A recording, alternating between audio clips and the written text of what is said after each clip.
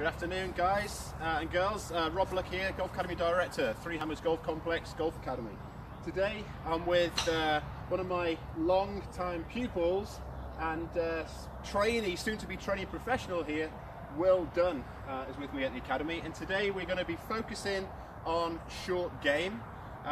Reason being, just of late, myself and the rest of the guys, so many of our clients coming to us, having ventured out the weekends on very soggy golf courses, and they've been really struggling with their wedge play. Now, I know that Ian Seath and Carl Cooper delivered a fantastic short game session about a month or so ago now, which I thought was great with the live. So I thought what we're going to do today, we're actually going to just go through an actual live lesson with Will. We're going to watch Will, let's see how he's striking it with his wedges. And then we're just going to go through a number of examples to see what we see with a number of our clients, and of course try and help Will with his golf game. So, Will, if you can give me just a little bit of feedback on yourself, bit of a skinny. So, so tell me. So, how old are you now? 18. So 19 March next year. So been 18 for a bit now. Okay, fantastic.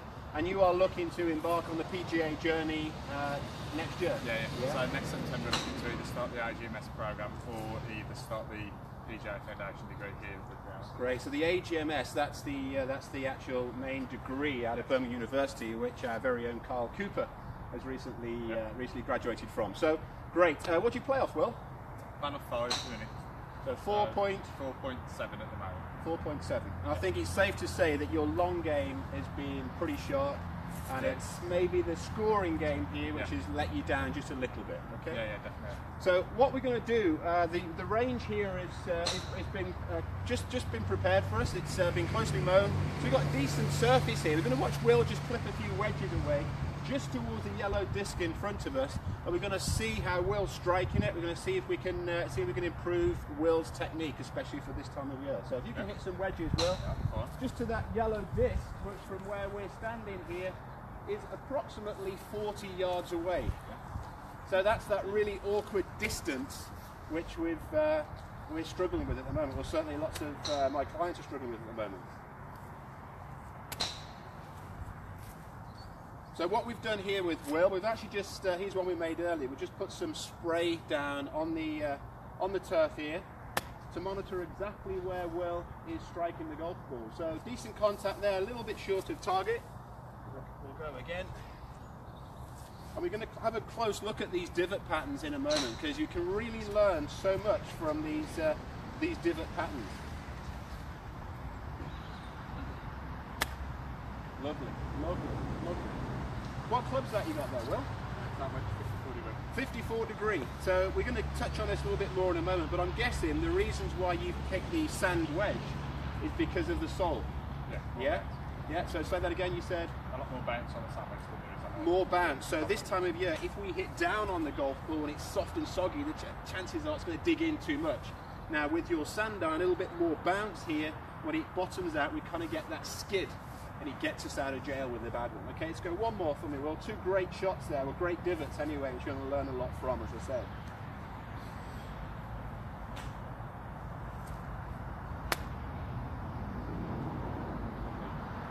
Okay, got it there, dialed in your distances.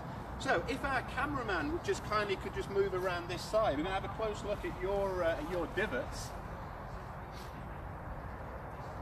Now, what we can see here with Will, if I just put the golf ball down, so Will there, as we can see, that divot itself, the divot pattern is coming after the golf ball. This is exactly what we're looking for with our wedge play. However, we don't want that divot getting too deep after the golf ball. Okay, common problems we see with golfers, the divot pattern's coming too soon, and then the golf ball. So your divot patterns there, really quite good. However, what we've actually seen with those, the first one was a little bit short of in distance, wasn't it? Yeah. So now we're just going to, if cameraman would like just to just go back to his original position, what we're going to do now with Will is we're just going to put the plate down just behind the golf ball to see, again, just as an example, to see what we would use to try and improve our players' contacts. And I'm absolutely convinced, Will, you're going to avoid making contact with this plate. So the fat plate is a great train aid which we use with lots of our clients. So I'm going to test you a little bit here by just putting the golf ball towards the back of the plate. Now the strike strip there is going to let us know immediately if you've bottomed out too soon.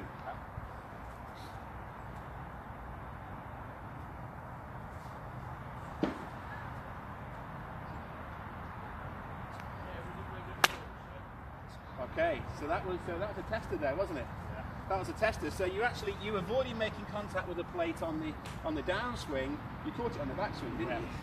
Okay, so we should go one more. I'm going to give you a little bit more breathing space on this one here.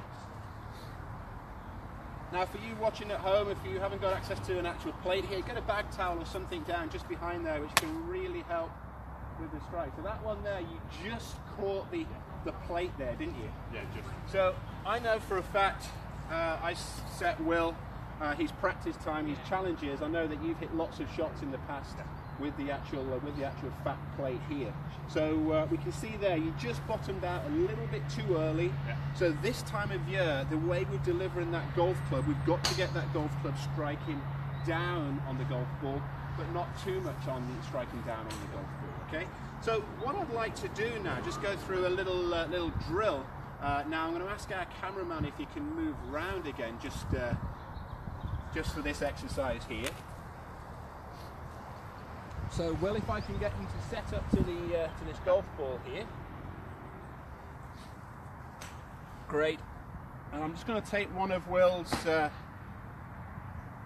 golf clubs. I'm just going to mark out approximately a grip's length here, just behind the line of the golf ball. I'm just going to pop a little row of golf balls here.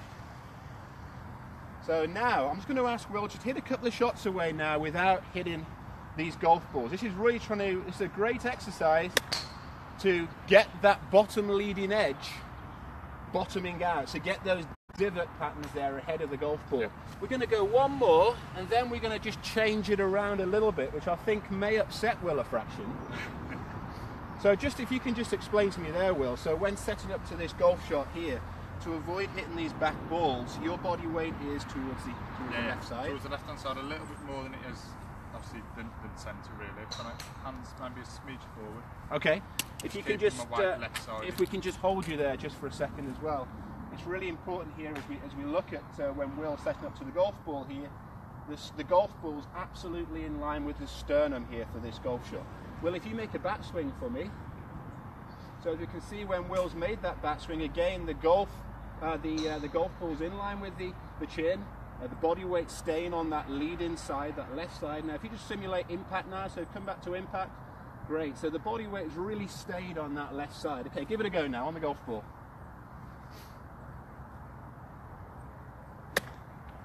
Oh, okay. So that, I believe, is your bad shot, Will. Yeah? Now Will's bad one with his pitching, sometimes he comes down too much on the ball, and that's exactly what that exercise would do there. So if you're struggling with catching the golf ball heavy or hitting your pitches a little bit on the high side, that's a great little drill. Pop in the balls. We said there a grip length behind. You can make it as easy or as hard as you like with that. Now we're just going to change it up a little bit. So if you can address the golf ball for me, Will. And what we're going to do here, this time of year, everyone's talking about the bounce. This little exercise here, I'm just going to take the actual object ball away now for a second. So, in actual fact, I'll give you a little bit of breathing space to begin with. So we're going to get Will just to hit a few pitches, or make a few pitch swings here to avoid making contact with those forward balls. How are we going to do that? Oh, okay, let's go again. Let's go again. Great, excellent. So we can clearly see Will's divots there ahead of the golf ball. That's brilliant. But sometimes you struggle with that slightly skinny pitch shot. Yeah. Okay, so in your efforts there, you can see if you just lift the wedge up a fraction there, you've bottomed out a little early, but the divot's shallower, isn't it? Yeah. Now, you can, on a Sunday morning on a soggy golf course, you can get away with that by using the sole of the golf club and the correct club choice. Can we give it a go on the golf ball from there? Yeah. So now we like to see a much higher pitch shot. Beautiful. Beautiful. So you just flick that forward ball there. I'll let you off with that though, okay. Will. That was a pretty good effort.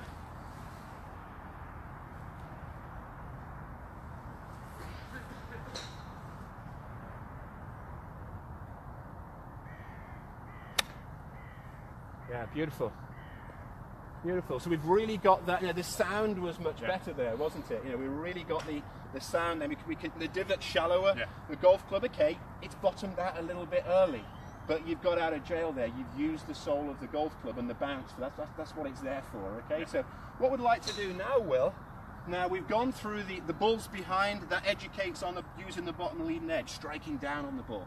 The balls in front helps us get a better understanding of the bounce. We're going to go, no thrills, no gimmicks here. You're going to hit some wedge shots away now. Cameraman, if you could just move back to the original position. And we're going to see exactly how these are flying. So we're going to the yellow disc. Yeah, we can go yellow disc, or we can mix it up. You going to go yellow disc? Good, yeah.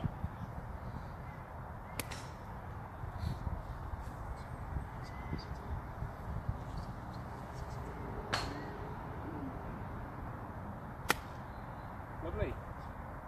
Get it. Oh, nearly. The guys behind here are praying that you're going to hit a funny one. That was a lovely strike. So for yourself here, I'm guessing you're just visualising those balls slightly ahead, so we're not striking down too much onto the golf ball. What I love about your technique, Will, I know we spent a lot of time on this, and your preparation, should I say, is the way that you rehearse for the shot. We're trying to find that swing before we make it. Yeah.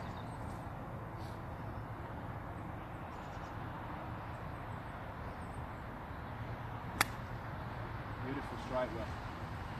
Beautiful. Yes, got the marker there. I love that. So with that in mind, I mean, there's some simple exercises there which can really help your pitching this time of year. Now, one of the common ones which I find, again, if someone was to say, Rob, give me one tip on how I can stop duffing my wedges, what I'd actually say, just open the club face a fraction. We spoke about club selection. By opening the club face just a fraction there helps increase the bounce. It's when we see the golf club closing, that's when that bottom leading edge digs in, isn't it? So if you were playing links golf in the middle of the summer, when it's absolutely imperative that we get to the bottom of the ball, closing the club face a fraction there and playing that low runner is going to really help with the contact. Not so much this time of year. Also, on the opposite, we're going to cover a bunker theme in the upcoming weeks. Lots of players now, lots of golf courses, the bunkers are very hard and compact. So if you were playing hard and compact bunkers, you wouldn't have the club face too far open, would you? No, you probably want to keep it neutral, maybe even touch close. Okay. Yeah. Again, to help to make sure that we're striking down onto the golf ball. Before we just move on to a few questions, we just alluded to it a second ago there about Will's distance control. Will, if you could just take your setup position here. Now, with your 54-degree wedge, how far do you hit that?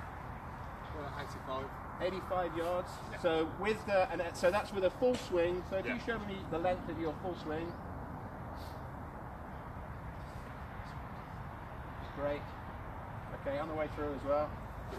So the full committed golf swing is going to pretty much go 85 yards. So the shot that we played there was 40 yards, wasn't it? So how, in your mind, if you can tell me, if you can tell the audience as well, how do you work on your 40-yard distance? So what are you telling yourself? So a lot of it would be, obviously like you said before, I want to find the swing first, and I want to find the speed and the length of the swing before I actually step onto the golf ball and know how hard to hit it before I actually commit to it. Okay, so you're going to find the how far back, you're going to find the how far through, and then you're going to marry that up with rhythm. Yeah, so you find your how far, how fast. Okay, if you can show us that there. So this is the time when we're playing the short game shots, guys, especially the pitching shots, where we really need to try and rehearse. We've got to find that speed, so we're trying to rehearse at match speed. That's lovely. Yeah, great there. So when you then set up to the golf ball, I'd love to get set up to a golf ball to hit one there, but there's a nice little Ferrari parked on the side of this fence here. You wouldn't dwell then too long over the golf ball. No. Okay, so step on it then and didn't go. Brilliant. So you found your length, you found your speed over the golf ball. Perhaps one look at the hole. Give it a go. Yeah. Give it a go. Okay. Excellent. Right then, so I believe we've got a number of questions, guys. Yeah, we've had a tweet through from a guy called Dave, and we want to know what sort of shot should he be playing this time of year.